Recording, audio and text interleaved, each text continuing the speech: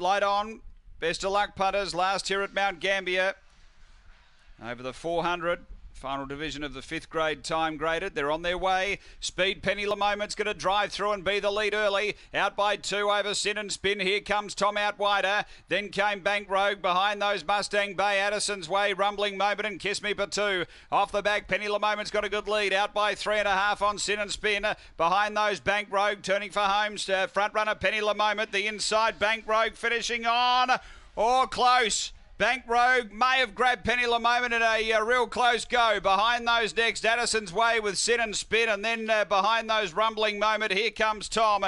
It was back toward the tail. It's a real tough go here. Stand by. The 6 and the 2, the 2 and the 6. The 6 put a dive in right on the peg, and it's been enough.